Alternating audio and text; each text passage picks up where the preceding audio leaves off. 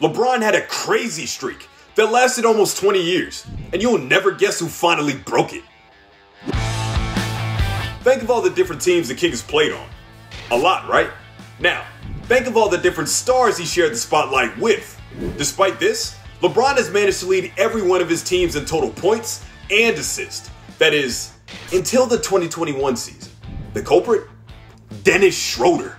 And it took Schroder playing nearly 20 more games than LeBron just to squeak by. Maybe this weird little stat is why Schroder left. He had surpassed LeBron and was ready to move on. Still won't change how badly he screwed up the playoffs though. Sorry.